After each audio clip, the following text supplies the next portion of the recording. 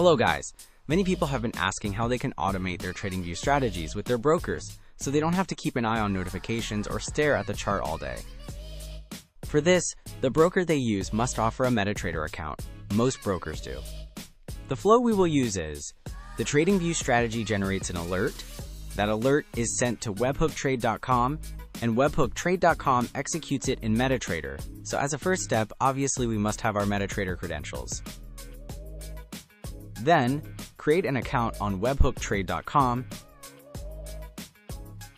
Once on WebhookTrade.com, you go to Connect to a Broker or MetaTrader, then Connect MetaTrader account. Finally, you enter your account here, platform MT4 or MT5. Login number,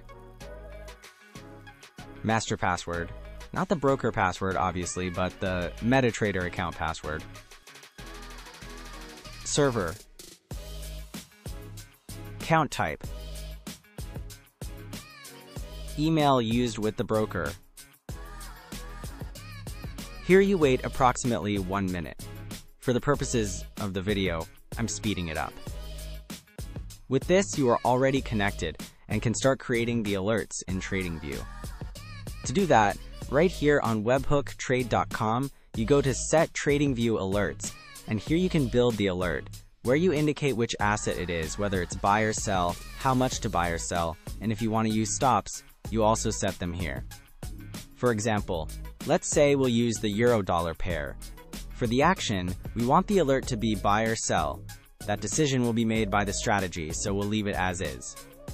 If your strategy outputs a position size, leave this field blank so it can determine the quantity dynamically. Otherwise, you can override it with a fixed amount, for example, 2,000 units per alert. Finally, the take profit and stop loss. For the take profit, I will use a distance of 100 points. For the stop loss, I will use a trailing stop with a distance of 100 points as well. You can choose the parameters that best fit your strategy. Then you copy the message and create the alert, pasting that message there.